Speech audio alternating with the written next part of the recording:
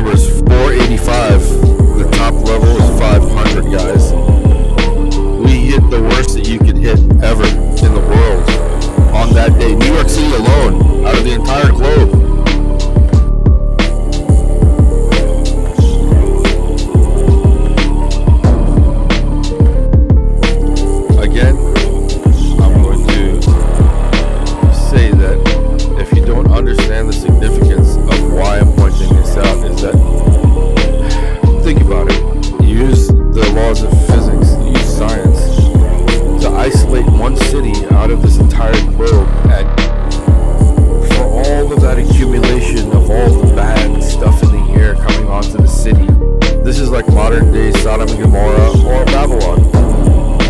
God has pointed the finger, gave direct signs in the Bible. There will be a blood moon, a dark sun. Now you guys know about the Las Vegas aliens, right? You heard about the Las Vegas aliens. That's something that really blew my mind because they're pushing this more and more in the media. They're talking about it, and I think it really is something that we really need to take a look at, guys, because there's something to this.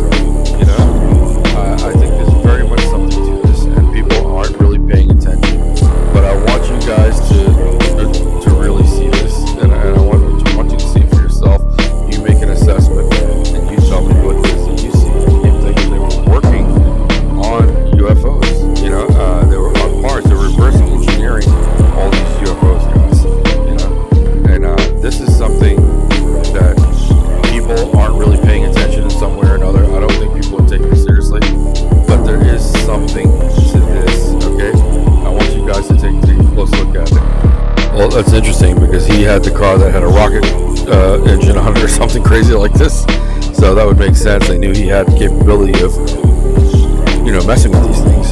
And a type of mind that he has to create that on his own with nobody telling him what to do would be the perfect mind to be able to reverse engineer something. I think relatively generic, and they said it's in a remote area, in a remote location, and you just know it was up at the test site. Right. So, but there was no mention of Area 51. Wow, so they kept very vague about everything, obviously. And if you want something that's top secret, of course, you know, you won't know until you get there type of thing, you know? So it's on a need-to-know basis, time-wise.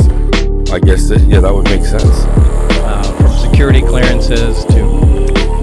I'm sorry to interject here, guys, but I just thought about the idea of them naming something Area 51. There must be, the reason they must have chose that place for one was obviously it was desolate and hard to get to, but also when you name something that has an unknown factor to it, you don't really give a name to it. You give it's like a geotag, a geolocation tag of some sort.